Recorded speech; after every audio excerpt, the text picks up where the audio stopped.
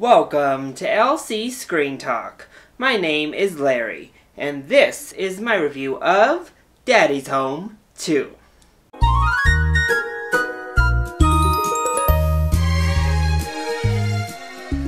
Daddy's Home was a huge surprise hit. It was a monster at the box office, and it was like a fun, harmless holiday comedy. So naturally, they made a second one.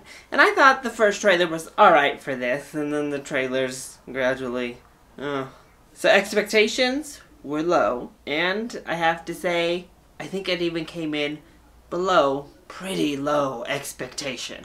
I thought this was kind of a hot mess, y'all. So let's go ahead and talk about positives first. So there are a couple of laughs here. I chuckled a couple of times, and that really ties into like my main positive in that it's going to be a crowd pleaser for the target audience here. If you are interested in seeing Daddy's Home 2 and those trailers have really appealed to you, I think that you're gonna find a lot to laugh at and smile at and enjoy here, because my theater was laughing quite a bit. Unfortunately, most of the time I wasn't laughing with them, so this is only kind of a positive, but I do think that it's gonna be an overall crowd pleaser. And I think, of course, there are some nice little messages and there's some cute moments here and there. So all of that kind of adds up to a positive in and of itself. But really, I was struggling to come up with positive things to say, because I really didn't like this movie. So let's talk about the many things I didn't like. And most all of them just kind of come down to the script is a mess. So this is a big, old school type of family slapstick comedy. All of the humor is super slapsticky and super lowbrow. A lot of physical humor, some of which I think works, but a lot of which does not. All of the storylines are just shoved in, and none of them, I don't think a single storyline actually was thought through all the way by the writers. We get to a happy ending, of course, but none of it is earned, and it is even capped off with like a big old song, kumbaya, cheesy Christmas moment there at the end that I was just like, oh my gosh, I want to throw up a little bit. This is too much. And within those storylines, there are a couple that bothered me particularly. The first one is that we have another like child crush romance subplot. And I'm so sick of these like children having romances in films. Why is this needed? Why do we need to see, you know, this little 10 or under kid and his crush, and being told to just go kiss her, and then being told to do things that were very inappropriate and kind of appalling, actually. And then there's kind of a twist with that storyline that actually didn't make any sense when you go back and rehash the instances leading up through his developing crush. I was like, what? Okay. We have parents shoplifting, we have kids getting drunk, we have kids shooting people. I mean, it just is crazy. These children in this movie, for one, are just crazy. You want to be in there, like, parenting these kids and laying down the law. It's just like, it's crazy. And of course, they fall back on the easy jokes, on the, oh, this girl just, like, can't stick off of her cell phone for more than 5 seconds. And of course, in a like bro comedy like this, gotta have those homophobic jokes in there too.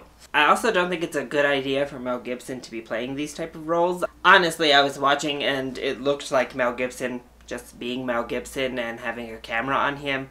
It was like a misogynistic, homophobic mess as a character. And that's not a good thing. Maybe he should try to make himself a little bit more sympathetic now that he wants to return to on-screen roles and not just behind the camera work. Mark Wahlberg, Will Ferrell, John Lithgow, they're all fine. They all do what they're asked to do. Nobody's performance is great. There's no real standouts here.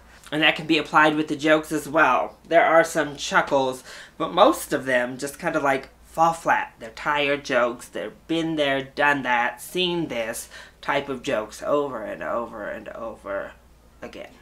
And admittedly, this kind of like slapstick kind of comedy is just not my thing at all. So I'm not the target audience here. Despite the Christmas shirt I'm wearing right now, I'm not really a big holiday person. So this movie just is a package of no when it comes to me, honestly.